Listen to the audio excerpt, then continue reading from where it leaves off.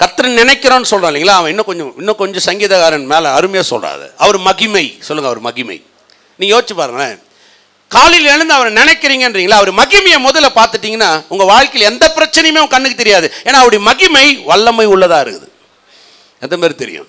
மகிமைன்னா அவருடைய கிரியை, மகிமைன்னா அவர் என்னவா இருக்கிறார், எப்படி செய்ய போகிறார்ன்றதுதான் மகிமை. மகிமைன்றது ஒருத்தருடைய செயல், அதுதான் மகிமை. இங்கே சங்கீதக்காரன் என்ன சொல்கிறான், கர்த்தருடைய மகிமையை பார்க்கும்படியாகவும் அந்த காலையில் அந்த பொழுது விடியுது பாருங்க, ஃபஸ்ட்டு நான் என்ன தேடுறேன்னா அவருடைய மகிமை. அவருடைய மகிமையை பார்த்துட்டேன்னு சொன்னால் எவ்வளோ பிள்ளை இருளாக இருந்தாலும் எனக்கு வெளிச்சமாக மாறும். எத்தனை பேர் விசுவாசிக்கிறீங்க? சொல்லுங்கள் அவருடைய மகிமை. பக்கத்தில் பார்த்து சொல்லுங்கள் அவருடைய மகிமை.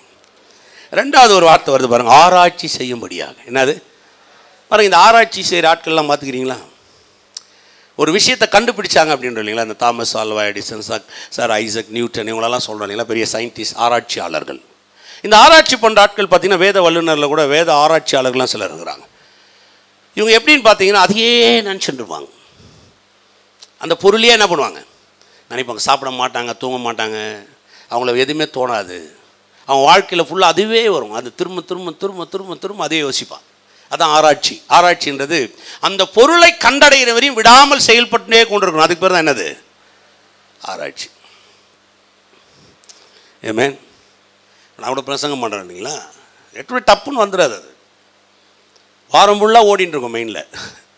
பைபிள் எடுக்கும் போது, படிக்கும் போது, தியானிக்கும் போதெல்லாம் எப்படி சொன்னால் எப்படி இருக்கும், இந்த வாரம் என்ன பேசலாம் அப்படின்னு ஓடிட்டே இருக்கும். படித்து முடித்த உடனே புக்ஸை எடுத்து அதில் ஓடும், ஆராய்ச்சியிலே இருக்கும். அது மைண்டு ஃபுல்லாக அப்படியே ஓடிட்டே இருக்கும். அது இங்கே என்ன சொல்கிறாரு சங்கீதக்காரர், என்ன சொல்கிறான், அந்த நினைன்றது என்னென்னா கண்டினியூவாக எதில் நீங்கள் பார்த்தீங்கன்னாலும் கர்த்தரை நீங்கள் பார்க்கணும். அதில் எதுவுமே நம்புறீங்க? அது கர்த்தர் தாங்க எல்லாமே. ஆரம்பம்னா என்ன? கர்த்தர் தான். வேலைன்னா என்ன? கர்த்தர் தான். எதுவுமே அவரை கொண்டு அவரை நினைச்சு அவரை முதல்ல வச்சு அதை செய்கிற அந்த காரியங்களை தான் ஆராய்ச்சி.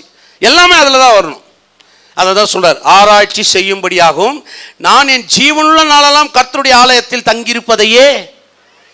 ஒரு பெரிய ராஜா, யார்? ஒரு பெரிய ராஜா. எங்கே இருக்கிறாரா அவர்? ஆலயத்தில் தங்கியிருப்பதையே. சொல்லுங்கள், ஆலயத்தில் தங்கியிருப்பதை. இப்போ அவன் நினைவெல்லாம் எங்கே இருக்குது? யார் மேலே இருக்குது? கர்த்தர். சொல்லுங்கள், கர்த்தர். அல்லேலூயா. 1:4-29 போய் வீட்டில் வாட்சி பாருங்கள். நேரம் இல்லை எனக்கு. 1:4-29 வாட்சி பாருங்கள். அவன் மறிக்க போகிறான், 80 வயசாகி போச்சு. சாலமோனை கூப்பிட்றான், சபை அனைத்தாரையும் கூப்பிட்றான். கூப்பிட்டு எவ்வளோ சம்பாதிச்சு வச்சுருந்தான்ற, சேர்த்து வச்சுருந்தானதை கஜானா ஓப்பன் பண்ணி விட்றான். அப்படியே டேக்ஸ் பைபிளில் போய் பார்த்தீங்கன்னா தலை சுற்றுது. டேக்ஸ் எழுதுன அந்த காலகட்டத்திலே $1 பில்லியன், எவ்வளோ பில்லியன் டாலருக்கு அது ஒத்து எழுதுறாரு டேக்ஸ். போய் படித்து பாருங்க நீ. 1:4-29 அப்படி சேர்த்து வச்சுருக்கிறான். எப்படி? அவன் பொண்ணு, பொருள், வெற்றி, பகஞ்சின் பிராணம் அது மேலெல்லாம் இல்லை. அவன் ஒன்றே அவனை சொல்கிறான், கர்த்தரை நான் நினைக்கிறேன், மற்றதெல்லாம் எனக்கு வெற்றி ஆகுறதுன்றான். எத்தனை நீங்கள் விசுவாசிக்கிறீங்க? சொல்லுங்கள், நான் கர்த்தரை நினைக்கிறேன். அதுதான் மெயினாங்க. நீங்கள் போய் 1:4-29 வாட்சி பாருங்க. கிலோ கணக்கு, டன் கணக்காக வச்சுருக்கா. சாலமோனை கூப்பிட்டு கேட்குறா, இது போதாதா? நான் தனியாக எனக்கு சேர்த்து அதையும் சேர்த்து எடுத்துக்கோ, போ தேவன் ஆலயத்தை கட்டு போ அப்படின்றான். அப்போ அவனுக்கு ஃபஸ்ட்டு எதுன்னா தேவன். சொல்லுங்கள், தேவன். பாருங்க, இப்போ அவன் எது ஃபஸ்ட்டு நினைக்கிறான்னா ஆவியானவர் அந்த தேற்றுதலை அவனுக்குள்ள ஏற்படுத்தினே இருக்கிறார். விளங்குதா உங்களுக்கு? அதனால தான் ரொம்ப வேலைன்னு சுத்தாதீங்க. ஒன்றும் பெருசாக நீங்கள் சாதிக்க போகிறது கிடையாது. நீங்கள் சாதிக்கணுன்னா, உங்கள் வேலையிலே நீங்கள் சாதிக்கணுன்னா கூட கர்த்தரை ஃபஸ்ட்டாக வைங்க, அப்போ தான் சாதிக்க முடியாது. ஏமே நிறைய காரியங்கள் நம்ம நினைப்போம், எப்படி இது எப்படிலாம் சாதனை.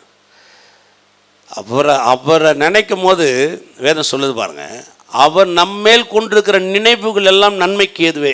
எத்தனை பேர் விசுவாசிக்கிறீங்களா? நன்மைக்கு ஏதுவானவைகளே அப்படின்றார். அப்போ அவர் நம்ம மேலே வச்சிருக்கிறத நான் விளங்கி கொள்றதுக்கே அவரை நினைச்சாதான் முடியுது எனக்கு. ஏமே